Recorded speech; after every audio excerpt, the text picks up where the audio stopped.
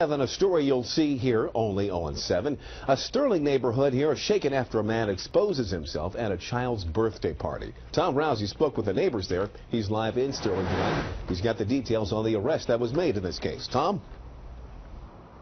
Well, Leon, this happened in the Dominion Station neighborhood here. It's a neighborhood of 4-story condominiums where a mother says she was just trying to have a nice birthday party for her young son when something very unexpected and very scary happened. Who were yelling for the kids to get in the house. This mother, who asked us to change her voice and not identify her, says she was throwing a birthday party for her 4-year-old son Saturday. 8 children were playing outside when she says neighbor William Campbell opened his door. His house is directly right there.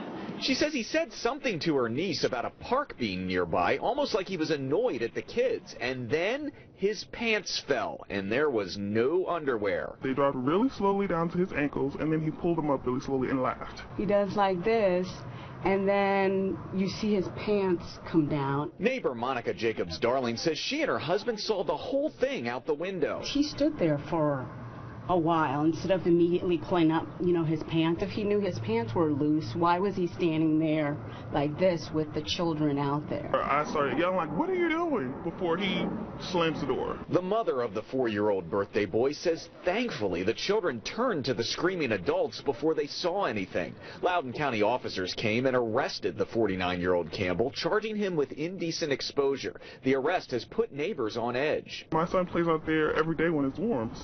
It's like, where's he going to go now?